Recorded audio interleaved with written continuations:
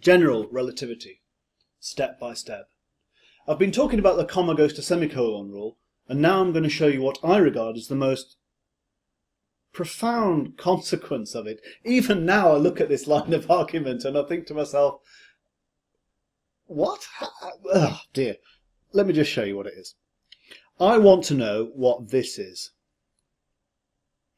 I want to know what the rate of change of the fundamental tensor, the metric tensor, is with respect to space and time, I guess. Well, let's just have a think about that. Well, what's this in Cartesian coordinates? You'll see I've left out the semicolon. I don't know what this is. I want to evaluate that. Well, that's just equal to di by di x gamma of g alpha beta, which is di by di x gamma of the metric tensor in Minkowski space. Minus 1, 0, 0, 0, 0, 1, 0, 0, 0, 0, 1, 0, 0, 0, 0, 1. Well, duh, 0. So let me just express that. G alpha beta comma gamma equals 0. Well, of course it is, because this is a constant matrix. There's just numbers in there. There's no dependence on position.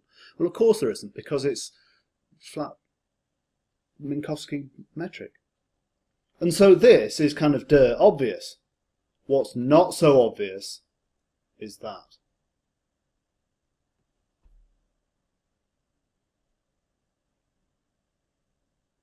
Just think about that. Let me write it out. Let me write out what it actually means. Equals di by di x gamma of g alpha beta. And we've got two Christoffel symbol adjustments. And I remember I always put the skeleton in. Blong, blong, blong. G, blong, blong, minus blong, G, blong, blong. So I'm going to replace the first one with a pi. That's leaving a beta. Here I'm going to replace the second one with a pi. That must be an alpha. No, that's a pi up there, sorry. What's left? We have got a gamma downstairs and an alpha, and here we've got a gamma and a beta. There is quite a lot going on here, and I can tell you that that equals 0. So if I want to work, look at that, G alpha beta semicolon gamma equals 0. The covariant derivative of the fundamental tensor G, the metric tensor G, is 0. What? Isn't that amazing? Isn't that the most amazing thing you've ever seen? So watch. If I want to do, if I've got something G alpha beta times some other tensor x gamma semicolon delta, I guess.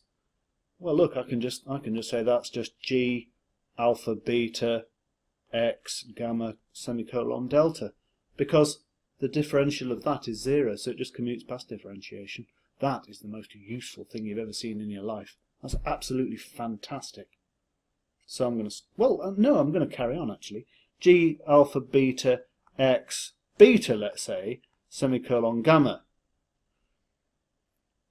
equals G alpha beta semicolon gamma x beta plus G alpha beta x beta semicolon gamma. Notice how there's a summation in there, and I don't care, because the summation convention doesn't care about this kind of thing. That's just 0.